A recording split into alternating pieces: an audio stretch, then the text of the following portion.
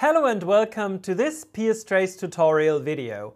I'm Lutz Stratmann and today I would like to show you how to do automatic peak search, manual peak search and well, some other peak search functions in PSTrace.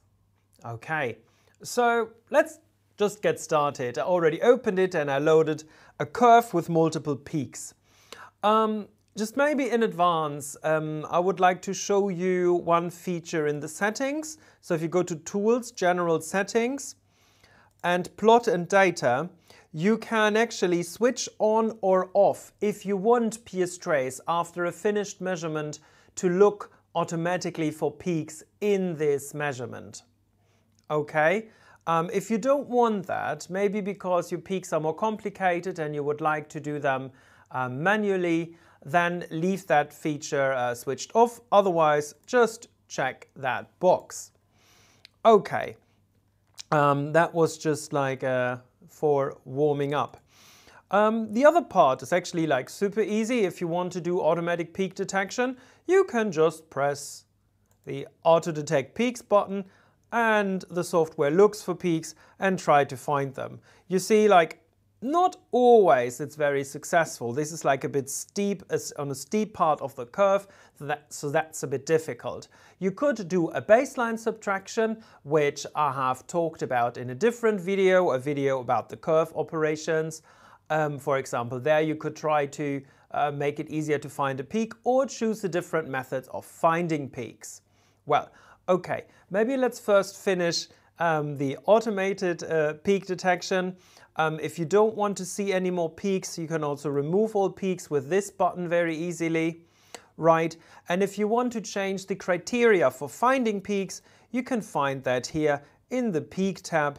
You can set like what's the minimum peak width and height have to be so that something is accepted as a peak. All right.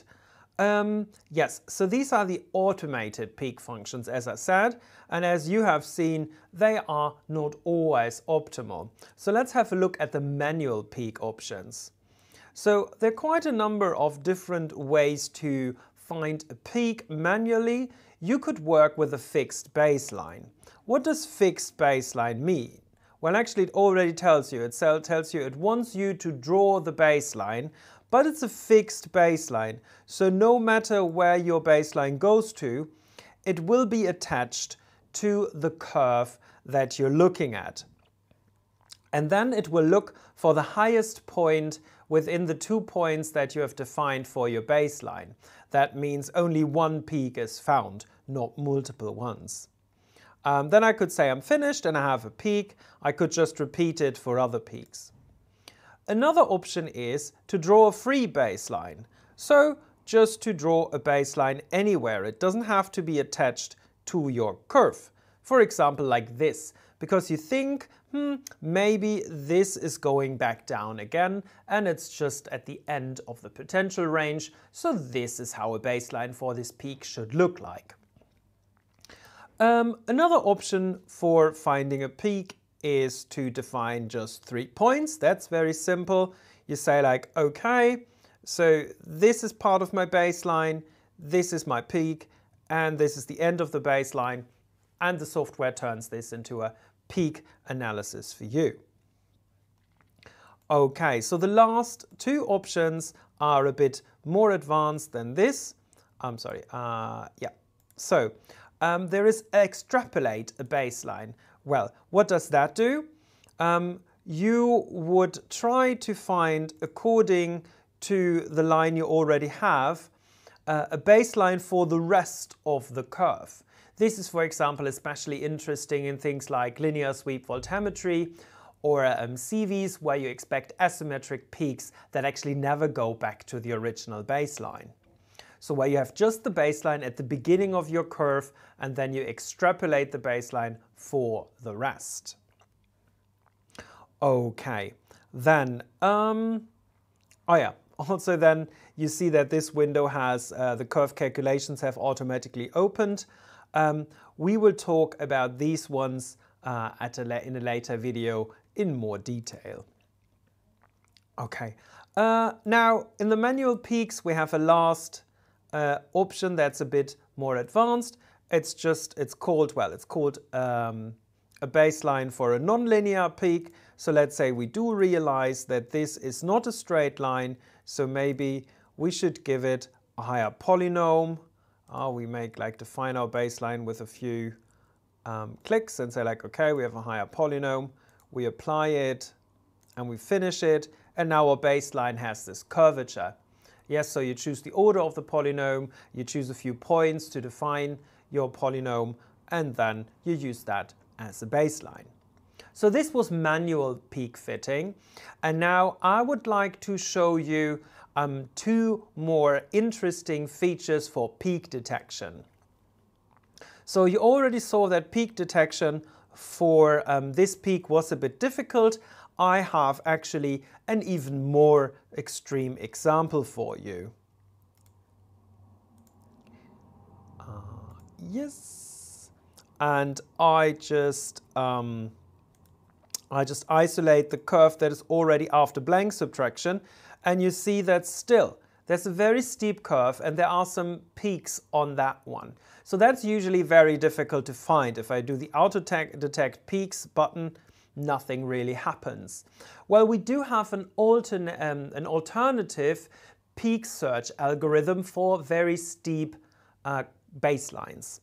So for that you need to go to Tools, General Settings, and then you go to Plot and Data and say Use Alternative Peak Search Algorithm. So you just check that box, you say OK. And if I now have the auto search for peaks, it finds these peaks that are at this very steep level. I would say it's here very important that for this auto detection, I personally would use mainly the position of the peak height. Is not very good as an absolute value, but you can use it, for example, for relations between the peaks.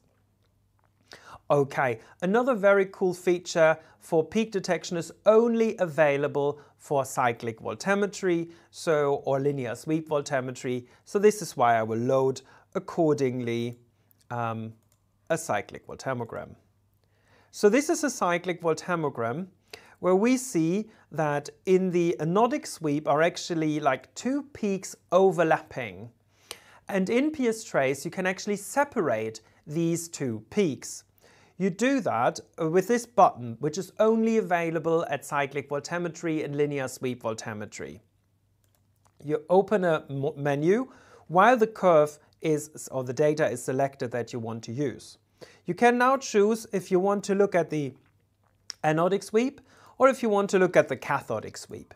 Well, our two overlapping peaks are at the anodic sweep, so we choose anodic sweep. Then we do first mark the positions of the peaks where we expect them to be according to, well, the isolated reaction. So ideally, you have performed the same measurement with isolated species, or maybe you know the peak potentials from other experiments. Okay, so here we're just making first, because we don't have other information, a good guess where the two peaks should be. Okay, and then we say, please apply these. And then the next step is already separating these peaks. And then you see how PSTrace is creating a baseline and is also making two curves, one for peak number 1, one for peak number 2. And this is how we calculated how these two peaks would look if we separate the two CVs.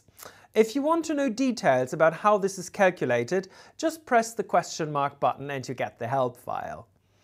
Other things you can do in this window is, of course, you can export these curves to Excel, so it's easy to do further processing with them. Well, I might want to have now these curves also in the big PSTrace window, so I just press this button and now these curves have been added to the big plot. Then I can close this window and look at these curves. I would like to point out something special about the asymmetric peaks in LSV or DPV, you see that they're only having a baseline on one side.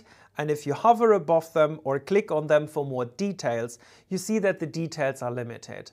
Because this is an asymmetric peak, we don't do automatic peak area for you and not the width of the peak for you. So you only see the position and the height of the peak according to the baseline that you see here. And that is already everything that I wanted to tell you today about peak search. I hope you found that video helpful. If you want to see more of these tutorials, please go to our YouTube channel. If you don't want to miss any of our updates, subscribe to our LinkedIn channel.